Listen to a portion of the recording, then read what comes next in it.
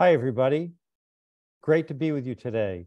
My name is Stephen Rothstein, and I'm the Managing Director of the Series Accelerator for Sustainable Capital Markets. And we know how busy you are, particularly at this season of the year. And there's an issue here that's so important in terms of federal procurement. So glad that you're with us and look forward to this dialogue. Next slide, please. For those of you who don't know, Series is a nonprofit. We've been around for over 30 years. We work with some of the largest investors. Collectively, they have $60 trillion of assets under management. Some of the largest companies, again, working on their sustainability plans, working on policy at the federal and state level, and a lot of regulatory issues, both financial, regulatory, and other things. Next slide, please. And we're thrilled that we've partnered with the Sustainable Purchasing Leadership Council, and they do great work on trying to harness the economic elements here. They have 180 members, collectively $800 billion in annual spend. Next slide, please. We have a distinguished group of speakers today. In just a minute, I'm going to introduce Andrew Mayock from the White House, and then John Kostiak, a consultant doing some work with us.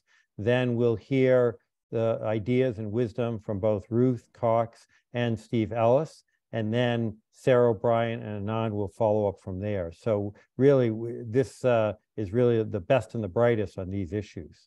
Next slide, or actually, I think we can take down the slides. And now I want to introduce Andrew, as I say.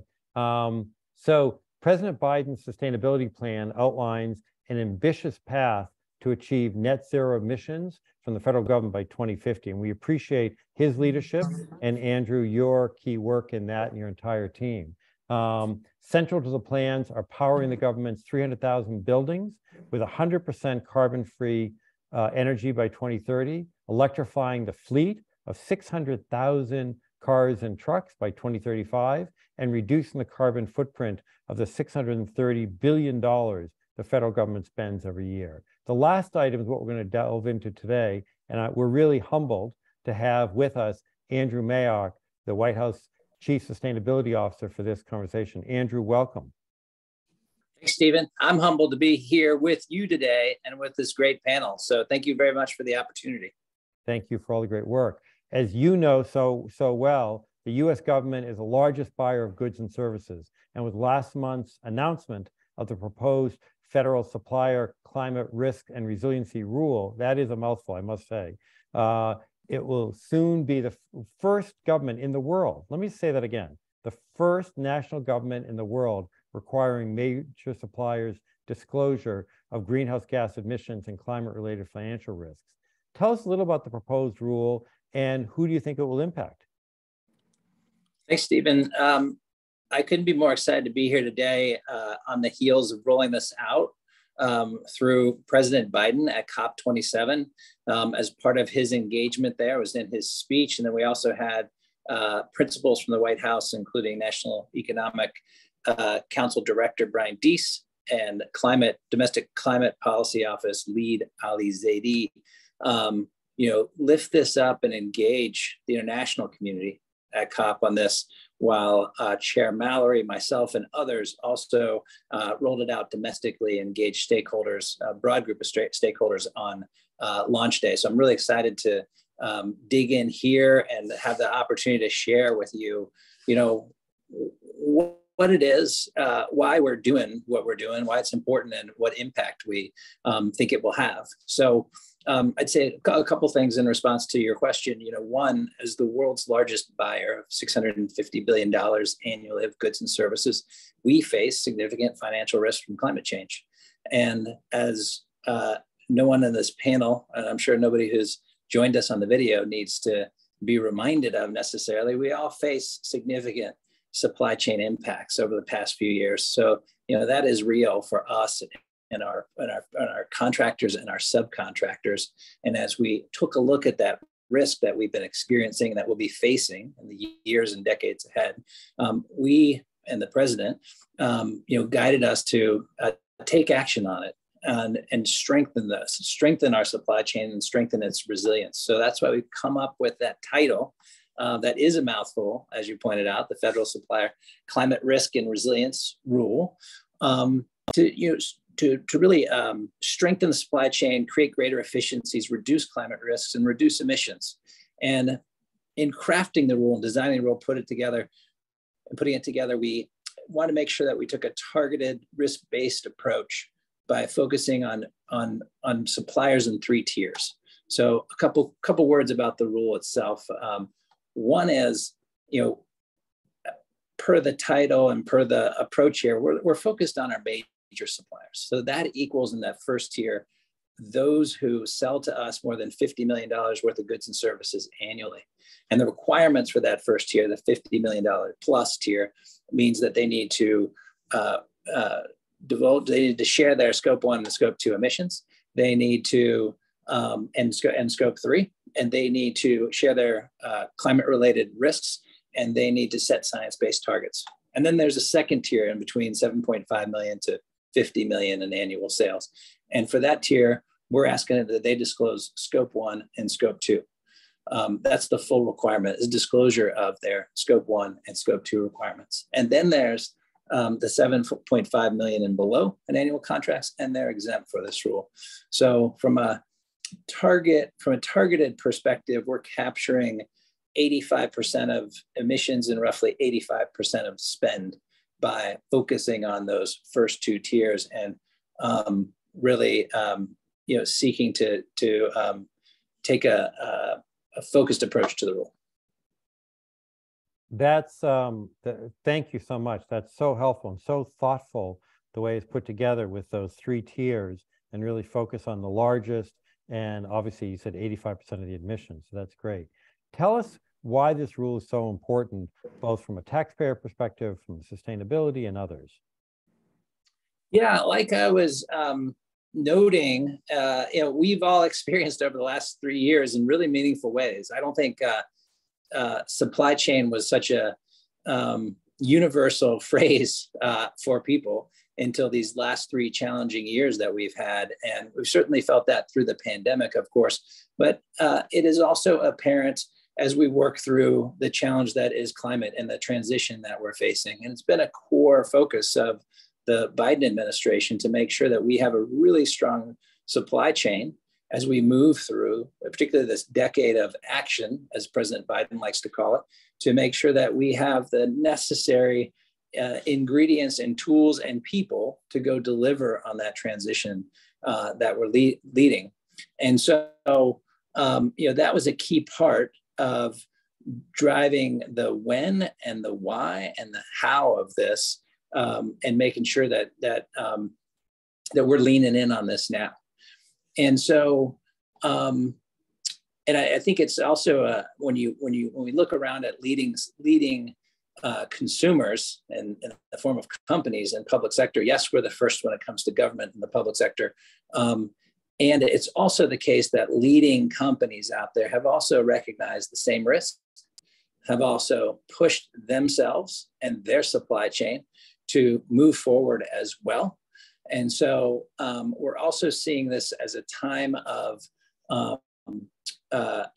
the federal government coming back here and a lead by example approach, as President Biden often states as well. He wants to put us back in that position. Is another way that we're regaining that position in a really meaningful way through this rule. And the last thing I would say is that, whether it's the rule that we're talking about today and the supply chain strengthening that we're doing here, or the other parts of our agenda that you mentioned, it's also good for business, and it's good for public sector business to lean in here. And from our own experience, for example, since 2008, when the federal government started to really push on climate goals and energy efficiency and renewable energy, we've gotten to a place where we've had a 32% reduction in energy across our buildings, our fleet, and our fleets. And that saved us real money over that time, $24 billion, almost $2 billion a year from that period, 2008 to 2020.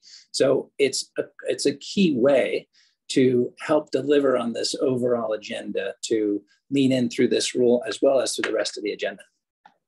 That's great. And we're going to hear, speaking of leadership, some private sector leadership later in this seminar. Your facts about the 24 billion is quite impressive. So that's a great example of leadership. In this proposed plan, you are relying on some private sector standard setters, TCFD, the Task Force for Climate-Related Disclosure, and others. Tell us the thinking behind that very creative approach. Yeah, and referring to this as, a targeted risk-based approach, we took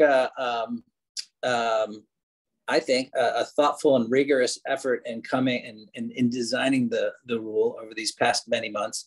And one of the features is what I mentioned regarding the different tiers as to annual sales in government. And the other feature that we wanted to make sure that we established in the rule to make sure that we had a transparent baseline.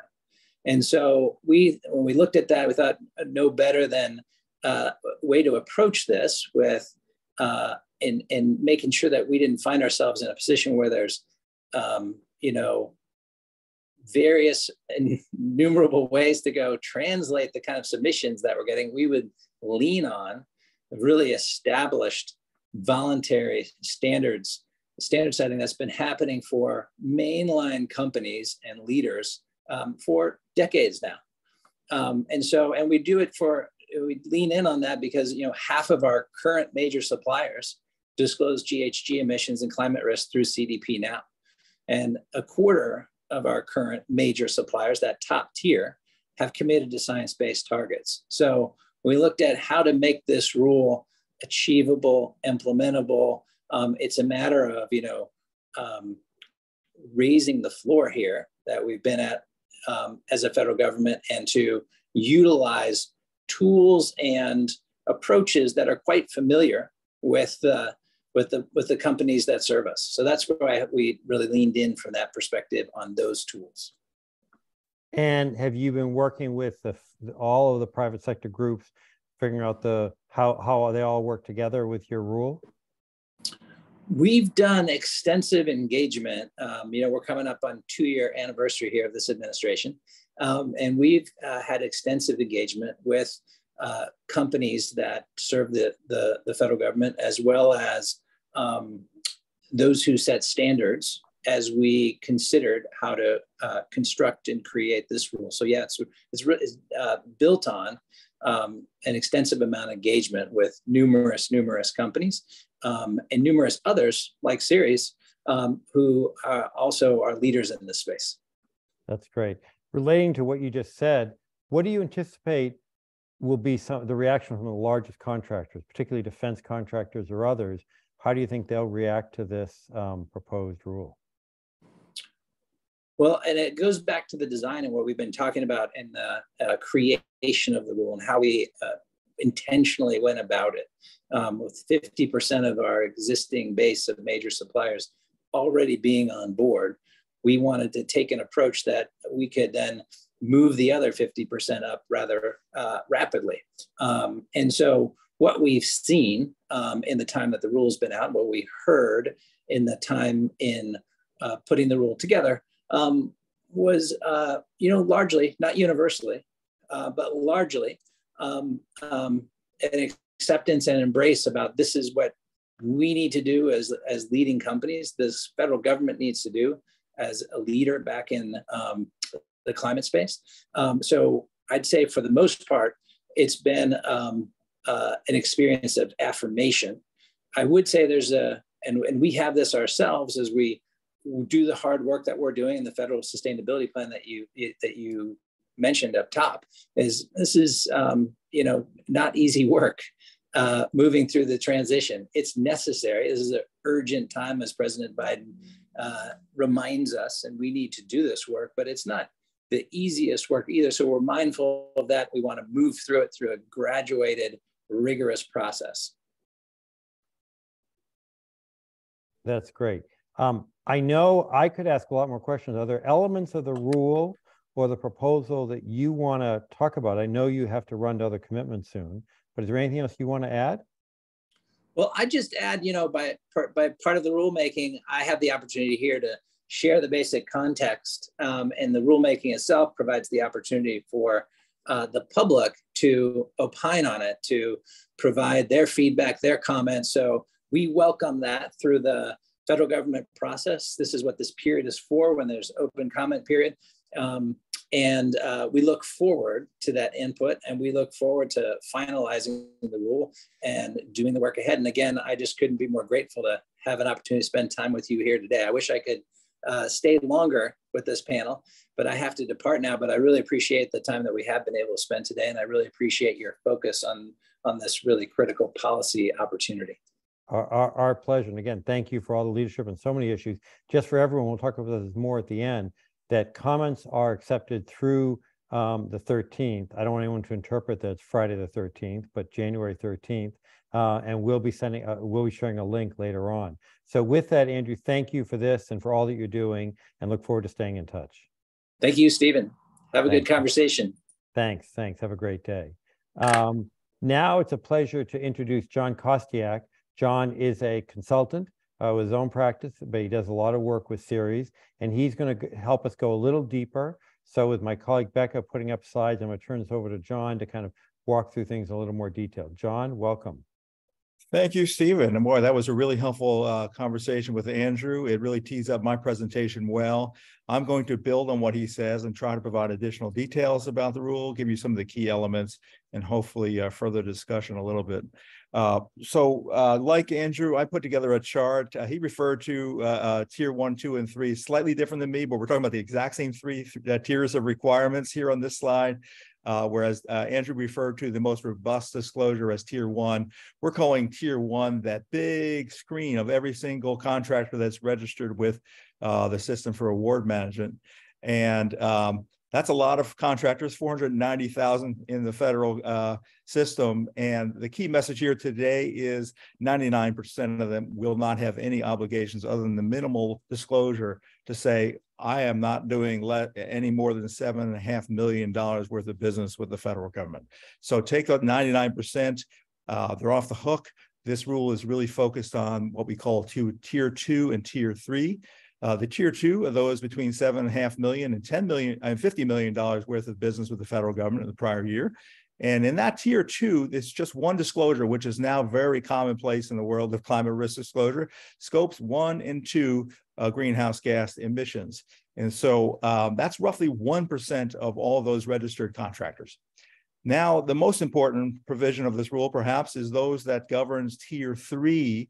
Those are the more robust disclosure requirements in this rule. That is only those with 50 million or more than $50 million worth of business in the prior year with the federal government. And as you can see, we list here in the top right, the sort of the core elements of their obligations. That is not exactly all federal contractors with 50 million or more, because there are some categories that are accepted from this requirement, small businesses or nonprofits. We'll talk about them later. But as you can see, very important requirements to disclose emissions, not just scopes 1 and 2, the direct emissions and the indirect emissions related to heat and electricity, but all the other indirect emissions, including those from customers and suppliers. So, and then we're going to talk more about it in a moment, but those science-based targets. So we're not just talking about disclosure emissions and continue to worsen the federal government's climate risk. You have to have a science-based target for reducing your emissions in line with Paris targets. Let's go to the next slide.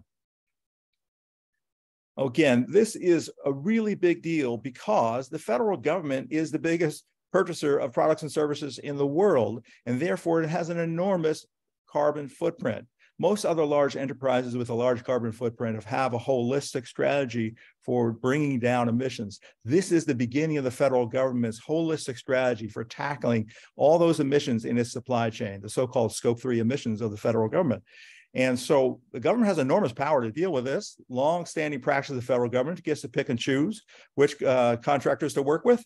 And for example, if you have a policy to discriminate based upon race or sex, you don't get to do business with the federal government. Well, we're now adding, this is really historic, a new definition of what a responsible contractor is. If you are a major or significant contractor, you have a basic responsibility to your customer to disclose your climate risks. And that is now the definition of a responsible contractor. We think that is a really big deal. It sets a really important precedent.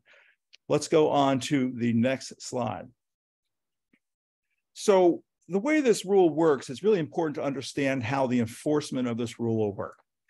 Because not every contractor is going to need to do a massive disclosure of all of their risks to the people who are deciding whether or not to award contracts to them. In fact, those contracting officers are only looking at one substantive climate risk disclosure. They can only see one of them that's delivered to the federal government. That's those scope 1 and 2 emissions. Otherwise, what happens is that there will be representations made by these major contractors to the federal government about the other climate risk work that is underway outside of the federal government. Two places where this work will happen. At the CDP, the nonprofit disclosure entity that works with many, many companies around the world, there will be a climate change questionnaire that contractors will be required to answer, and those responses will need to be placed on a publicly accessible website. And secondly, the nonprofit NGO that works with companies around the world around validating their science-based targets for reducing emissions, that work, the product of that work likewise will need to be disclosed on a public website.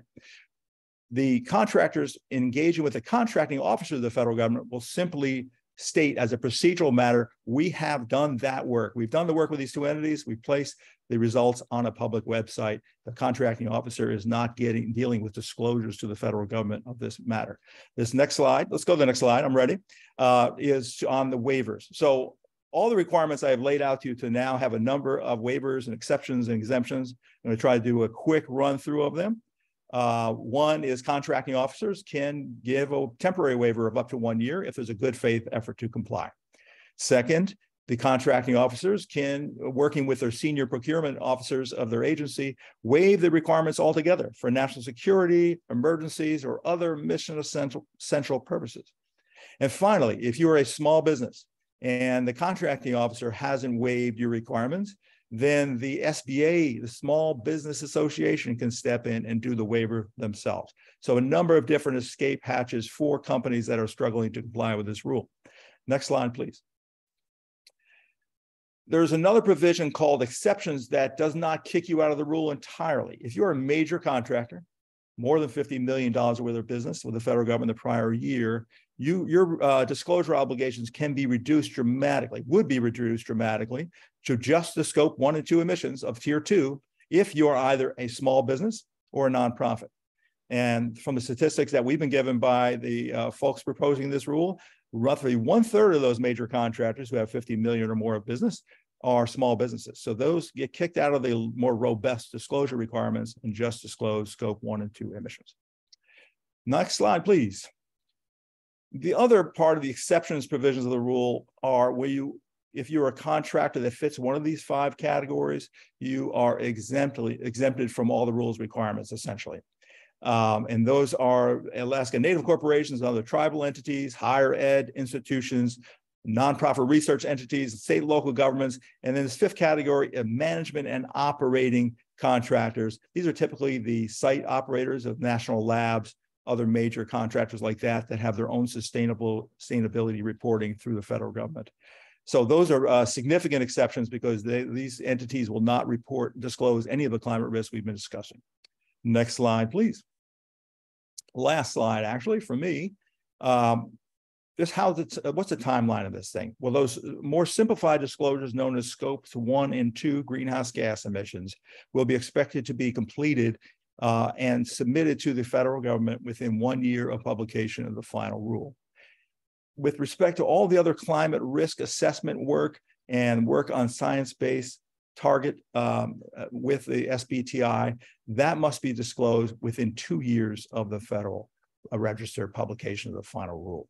So that gives you a sense for the extra time that the largest of the large contractors have to do that more robust disclosure. That's all I have for now. I'm really looking forward to the additional discussion and working with many of you to submit comments on this historically important rule. That's great, John. Thank you so much for that thoughtful analysis and really very deep. Just to follow up on what John's saying and what Andrew said, so there are many provisions that John just outlined that are in the proposed rule. If you love all of them, great. If you say, hey, I like some, but I think the waivers should be different, or the exemptions, or the timelines, or the whatever else, send a note to the federal government. Let them know. They very much want to hear your thinking. And again, between now and January 13th is your time to have that input. So Thank you, John, for that helpful comment. I'm next, as I say, we're blessed with so many smart people here. I could spend more time talking to John, but I have to move on, unfortunately. So to Ruth Cox. Ruth is the principal of RFC Enterprises. Formerly, she has a distinguished career. I'm not going to go through all of it, but she had worked for the federal government for GSA as part of this in sustainability. So she has a lot of deep and personal knowledge in this area. Ruth, first, welcome. It's great to see you. Thanks. I'm grateful to be here. Thank you so much. So Ruth, can you talk about how this rule might work in tandem with other disclosures the federal government is beginning to request in its effort to decarbonize industrial materials? And as part of that, explain this acronym EDPs to folks. Sure. So what you have here with these disclosures are corporate-wide disclosures.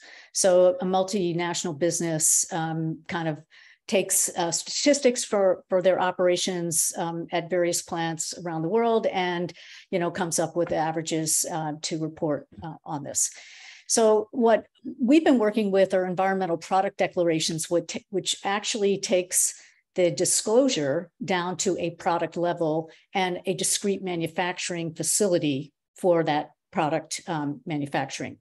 So this, the disclosure that we're talking about here is very high level, but it is a first step. And it's not uncommon to kind of go through the layers, if you will, of disclosure to gain experience, to understand how to set standards.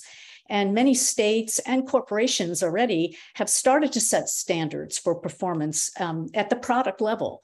And then once standards are implemented and communicated to the market, then they can begin to start using procurement criteria around these standards. So you can see that it really is a logical progression, if you will, of disclosure and understanding of the carbon impact of the manufacturing processes and materials that are used in the development of products that would be purchased, for example, by the federal government. That's very helpful and very clear. As I said, you're a veteran of the federal government, particularly the General Services Administration, now working with Third Way and others on industrial decarbonization. What would be the top message for contractors as they begin reviewing this rule, both for submitting comments, but as they get ready for likely implementation in 23? Sure. There's a couple things. One thing that's important to note is that the emissions criteria is just one of many, many criteria that are considered in a procurement process. So, we've been focused on in the federal Buy Clean program on construction materials, for example. So these construction materials, cement and steel, some cases asphalt or plate glass for buildings, those materials have to meet certain structural requirements. So we're not abandoning the structural requirements in favor of more sustainable products. So it's important to understand that. I think the other piece of this that's important is that the federal government is trying to move an industry in a new direction. When Andrew spoke about what took place during the Obama administration as it related to energy efficiency in buildings, that really did inspire markets for products that would reduce energy consumption or change the types of fuels that are used in heating buildings or cooling buildings and such. So this is the purpose of this, is really to begin this decarbonization process in industrial manufacturing and industrial materials. So what we have are early adopters. There are companies in the cement industry, in the steel industry, asphalt, and others that are already working with states like California or Oregon and others that are moving also in this direction, and corporations like Microsoft that are starting to specify these requirements. So as the policies gain traction, meeting these standards is going to become an important, competitive advantage as you approach these, markets for the materials. So I think it's important to pay attention to what's happening. If you want to participate in the federal process, procurement process, you're going to need to compete on that level in addition to all the other factors that are considered. But it is the purpose, going back to the purpose of the administration, is really trying to move the market in a new direction that will ultimately deliver more sustainable manufacturing processes and more sustainable products. Absolutely. No, you're so correct on this. Clearly, I think the figure is something like 90% of Fortune 500 share some kind of GHG climate emission data already. They're not required to. As everyone knows, the SEC is considering options to standardize this. And there are a lot of companies, including our guest in just a few minutes, where it's built into the fabric of the company, as you say. And hopefully this will move things faster. Appreciate what you said, and appreciate, Ruth, all that you're doing. Thank you so much. Thank you for having me. So now I'm going to turn to Steve Ellis. Steve is the head of Taxpayers for Common Sense. Before I ask you a question, Steve, just talk a little bit about your organization and what you guys do. Sure. Thanks, Stephen.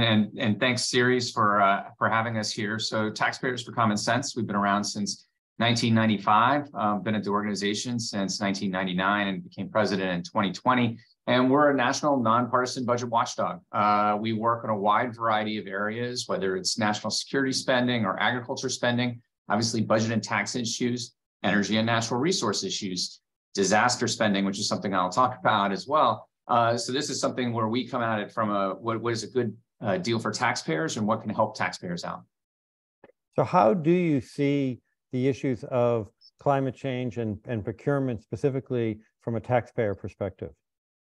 Well, if you go back to when Andrew's talking, and we all kind of understand the disruptions of the supply chain that we've all seen the last few years, that increasing volatility and unpredictability related to climate change impacts on that is going to, and disasters has a deepening threat to trade and commerce, and both globally and locally. And so what we're talking about, though, is what are the costs of some of these disasters? What is the price tag for taxpayers? And we're not talking about sometime in 2050, we're talking about today. In 2022, there have been $15 billion disasters in the United States. And Hurricane Ian was the second most costly disaster in the history of our country, only following Hurricane Katrina in 2005. And the federal disaster spending on hurricanes, floods, droughts, wildfires now easily exceeds the budgets of several federal agencies. We're talking about national flood insurance costs, federal crop insurance, FEMA, Forest Service, and more of our tax dollars are going to respond in mitigating these climate risks. But the same goes for the cost of climate change. It's like a tax, a climate tax that we're all now paying, and it's growing. And so government has long used strategic procurement to foster goals, whether it be set-asides for small business or women or minority or veteran-owned or Alaska Native corporations. And so it makes perfect sense to put our thumb on the scale a bit to reduce climate risk and that cost on taxpayers. So thank you so much. And it was interesting in earlier, Andrew talked about how they saved $24 billion for taxpayers over, I think he said roughly $2 or $2.5 billion a year. What do you think about that? It's great, and certainly shows the power of what government can do, and just it doesn't have to be overwhelming. It's just you tweak the system, and because it's such a large entity, and because we spend so much money, small adjustments can have major savings. I mean, $24 billion or $2 billion a year was over a 22-year period. That's real money to real people. Absolutely. So in addition to direct savings, what do you see as the other short and long-term gains from taxpayers from this proposal? Well, I think that in the short term, one is we're going to gain greater information, as the rule is implemented and we learn more about the impacts of the various corporations, and then also some of what they are, how they are implementing and how we can adjust the federal acquisition regulations to take into account climate risk.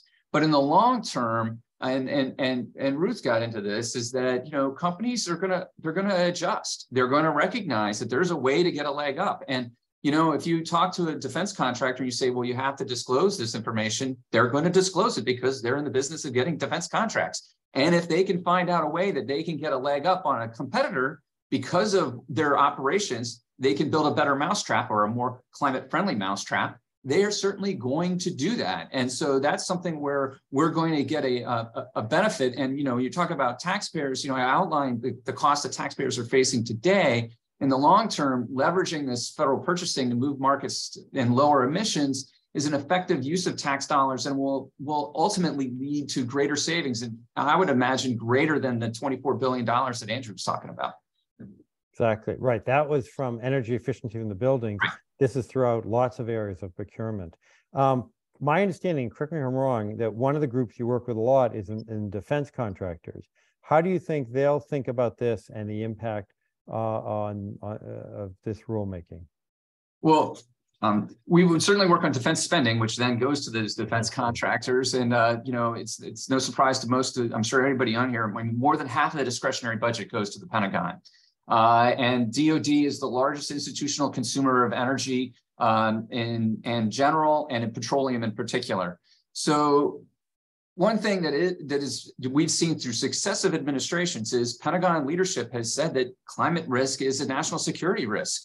And that we've seen places, you know, Hurricane Michael destroyed every single building or damaged every single building on Tyndall Air Force Base. You have sunny day flooding at naval installations. You have high heat and wildfires that impact training in areas of the country. So these are all real life impacts. And so it's in the DoD's interest to try to use their procurement dollars, and they spend a lot of procurement dollars to try to reduce those overall impacts on the country. And it's just another form of the power of the purse, you know, and it just makes sense.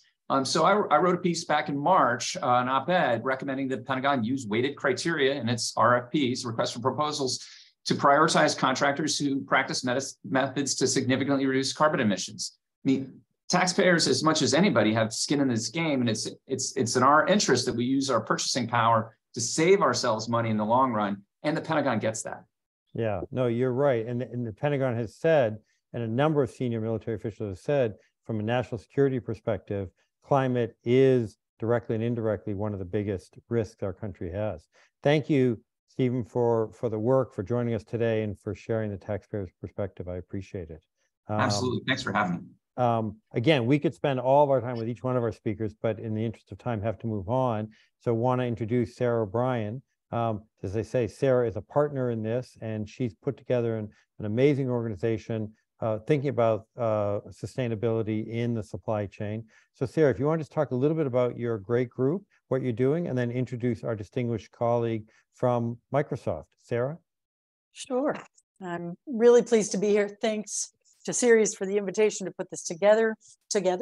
And this is a topic near and dear to my heart. I've been working on sustainable procurement for about 20 plus years, and it's great to see this topic, this strategy, this area of work come to the fore.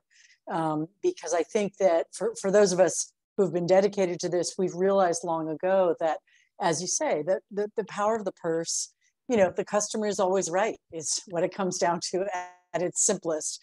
If a major customer wishes a supplier to conduct their business in a certain way which meets the needs of that customer, either the way they deliver the product, the attributes of that product, or even in this instance, how they might be engaging with their supply chain and so forth, that becomes, it's not a fight. It's more, okay, well, how can I do that? How long will it take? Is this a reasonable request of me? And I'll change. So it's working in procurement to include not only the price, performance, and delivery requirements that are standard to procurement, as Ruth pointed out, we're not throwing those out the window. We're adding to them added value to communities, to the health of the nation, to the budget, as Steve points out. So I think that this is a really, you know, the federal government has led on this for a long time, GSA, and federal procurement overall. The GSA and Department of Energy are members of ours because they want to align with the market as well as lead the market. And I really liked what Andrew talked about, and I'll ask our next guest about it, but about looking for those solutions that are in commerce, that are already in play, and enabling the federal government with its massive purchasing power to really just increase the volume and importance of the market's need to meet those existing requirements. So I'm going to not just opine on that and not just talk about what I've heard from our members sort of in general. I want to introduce our next speaker, Anand Narasimhan, who is with Microsoft. Anand is the General Manager of Cloud Supply Chain Sustainability, which is a vast field. I know Anand and his team have been focusing on innovations across the supply chain in support of Microsoft's commitment to sustainable carbon negative future. And Anand, you can fill us in a bit on that massive commitment that Microsoft has made independent of this procurement regulation. But Anand has worked in a number of really interesting sustainability contexts. He was managing director at Sims, which is the leading global asset disposition and recycling company for electronics hardware. He was also a co-founder of Voxiva, which deployed mobile health services across 17 countries, including the first nationwide digital disease surveillance systems in Peru and Rwanda. I love the breadth of your background on it. So he has patents, publications, he's advised many global organizations and has served on nonprofit advisories and boards, including the Grameen Foundation and the Simha Foundation. So I'm going to sort of bring us back on to, first of all, thank you so much for joining us, and especially for joining us from the UK, where you are well into your evening. Really appreciate it. I'm going to bring us back to what Andrew Mayock said early on, which was, again, that the federal government wanted to align with best practice in the marketplace already. They don't want to create a new or divergent requirement. And I wanted to, just sort of just ask for your comment on that. Do you see this proposal as, breaking new ground, or really kind of consistent with what you see in the marketplace, with what you're being asked by your major customers? Yeah, firstly, thank you for inviting me here. And it's nice to see you again, Sarah. Broadly, I feel like it's very much an alignment. We've been at this for some time. If you think about the CDP reporting, we've been doing that for a long time. The alignment with Science-Based Targets Initiative, I think, is a great step in the right direction as well. Moving from just reporting to also setting targets. I think it makes sense not just to align with those two, but also in many ways it creates a level of creates a common ground for a lot of people to say that we have now one set of ways to report and one set of ways to set targets, and you don't have to deal with all the complexities of multiple metrics and multiple reporting systems and standards and so on. It helps a lot. We've been aligned to this. So Microsoft reports to CDP. We're part of SBTI. We work with our suppliers to require them to report to CDP as well. So I think it's not surprising, but I'm very pleased to see this happening, because I think it is definitely moving in the right direction. And being one of the largest buyers, well, the largest buyer in the world, they're certainly in a position to do this at scale and to influence everybody else in the industry to do this as well. So I think it's a very positive move. Mm-hmm. Mm-hmm. It's great. That's what I've heard generally, but it's good to know that it's not unexpected or something that people will have to see a huge requirement to ramp up some new effort in order to meet. And I wondered,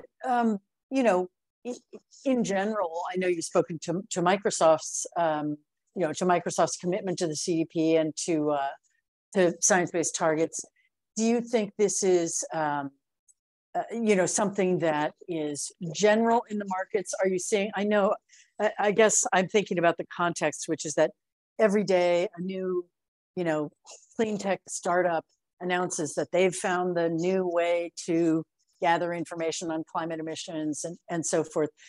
Do you think that this helps kind of consolidate and clarify methods and strategies, or does it seem to pose any barrier? Yeah, I think broadly it does help to consolidate, right? Going back to what Andrew spoke at the beginning of the conversation, he talked about how they took this very methodical approach to looking at who contributes to the majority of all emissions. I think he said 85% of emissions from a certain set of suppliers, and they're focused on those reductions. It resonated with us as well, me as well, because we have exactly the same approach. A small set of suppliers contributes to more than 85% of all our emissions. We look at focusing on them. And then whether it's the science-based targets and setting very, very clear targets, watching them over time, this is exactly what we need to do. It's not easy work. It's very difficult work. Is this going to be adopted universally? Well, it takes time, right? The ones who can, should, and are doing it already. We're seeing that ourselves with our own supply base. There are suppliers, of course, who will take a lot longer to do this. And I think this gives them some momentum to move in the right direction, because it sort of says that these are certain steps that you must take. I don't think they're complex steps to take in the sense of making a commitment. The actual work is difficult, of course. But you have to get on the path. And I think whether the ways in which we measure today with the GHG protocols or other methods, these will keep evolving over time. And I think we'll get better as we do it. As we do the really hard work, we'll get better at doing it. We'll get better metrics, and the entire ecosystem will start to evolve in the right direction. But I think it's a fantastic starting point. It doesn't mean it's the end. It just means it's a very good set of common beginnings. Yeah. Yeah, and we've heard very much from members that in this, as in all things, the best case scenario, both for procurement, the purchasing and sourcing side, and for the supplier side, is clarity and consistency in the marketplace. So aggregated demand makes it much easier for a supplier like yourselves to say, okay, this is a confirmed direction we can go that will be rewarded. That helps just make the path a lot clearer, and simpler, which is great. So I think, I think those are the real questions that arise sometimes in these contexts when large purchasers make very specific and clear asks. It was interesting. I went into to read the comments, a few of the comments that are already in the Federal Register, in the area where we'll share the link to. And there's a sort of standard, oh, this is going to put a lot more burden on people. This is going to be a lot more complicated. And in fact, what I'm hearing from you and from others is it reduces burden. It in some ways simplifies and perhaps reduces the complexity of compliance. Do you see that as, maybe this is not your area, but do you see that as increasing your ability to focus on forward progress rather than focusing on bean counting in 20 different ways? Is that sort of an enabler? Yeah, no, it's actually quite relevant to our space as well, to my space as well. Because on the one hand, if you think about our role as contractors, but also our role as buyers of things, and it works very similarly in both directions, to be honest.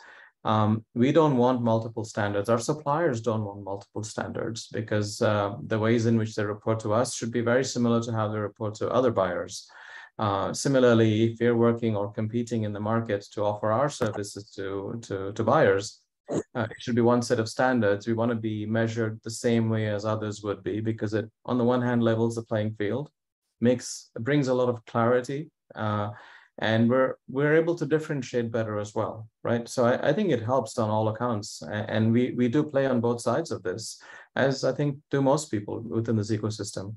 So I think it's beneficial on all accounts to have one common set of approaches, one way of measuring things, one way of reporting things, and as those things change, to all have it happen together. And I wonder if this is something that you see any interest or groundswell with other large purchasers, national governments. I know that at the beginning of the session, we were saying this is the first national government that has put this very clear demand in place, and whether this is maybe a model that other national governments are, or the EU confederated government are considering, again, to increase that consistency and ease of compliance. I think that's a very interesting comment. Yes, I think as a first, it's fantastic. It certainly shows one way to do things, and I think it's a good way to do things as well. There is a lot of movement in the EU as well, certainly, and in many ways, I think the EU has been leading the space for a long time. Not so much in consolidating this view of saying, as a very large purchaser, these are the steps we're going to put in place, but to require an entire group of countries across the EU to do similar things, right? In ways of standardizing how they're approaching reporting requirements, movement of goods, or electronic waste, or circularity, or emissions reduction, various aspects of sustainability and how you standardize those are coming together. But this is something that's a little different. It's saying, if I'm going to buy, and I'm a very large buyer, these are things you must do across the entire ecosystem. And it's a very powerful statement to make. I do hope and expect that the EU and others will do similar things, or take a lesson from the US. And I think hopefully in very similar ways as well. I think with the CDP or the Science-Based Targets Initiative, the greenhouse, the GHG protocols, these are very standardized ways. Most companies in the world are adopting some form of these anyway. So my hope is that there won't be a very large departure, at least between the US and the EU. And other countries, it remains to be seen. But I think all of this is moving very rapidly now. So I would hope that there will be some consensus in the near future. Yeah, for a global firm like yours, again, multiplying demands, not helpful. I know we have some suggestions, some links we want to share and so forth. So Steve, do you want me to turn it back to you at this point so you can kind of round us off with those opportunities that we're going to share with our listeners? Sure. But before we do that, I just want to thank both of you. And thank you for the work at Microsoft. I mean, you're a leader in so many areas, getting to your bold commitment. And obviously, your supply chain affects so many elements of the society. So it's a real leader in that sense. And Sarah, you and your, I think it's 180 members, if I remember correctly. And, you know, that shows just how much interest there is in the private sector on these procurement issues. And as I say, when you obviously started this work, you said you've been doing it 20 years when you were 4 years old. So, but appreciate the work that doing this to lay the important foundation. So thank you both. Yeah, if I can ask my colleague just to put slides back up again. So as we said earlier, we hope, the federal government hopes, that you submit a comment by January 13th. When this goes out, you'll be able to hyperlink on the read here in terms of the rule. Take a look at it, encourage you to do that. We've also prepared a template letter for your consideration. Obviously, we hope you submit a letter no matter what you say.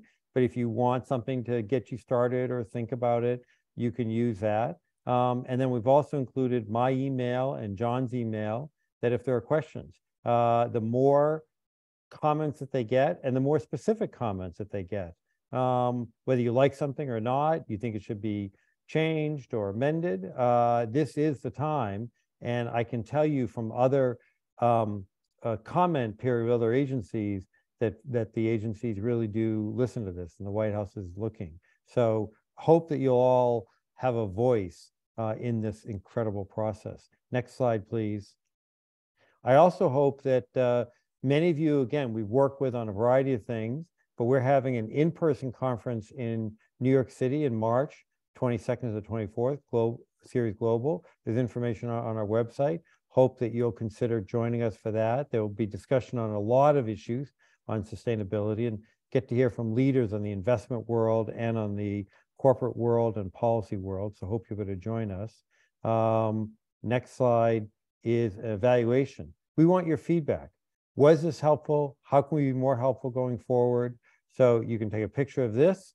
Also, again, when it goes out, you'll get it again. And if there are ways we can add to this, let us know. So next slide, which is our last one, is thank you. We know how busy each of you are. There's a lot on your plate, again, as I said earlier, particularly at this season of the year. So thank you for joining us. And we hope that this has been helpful to learn about what the federal government is doing, and hope that you will have a voice and submit comments by January 13th. Thanks so much and have a great day, everybody.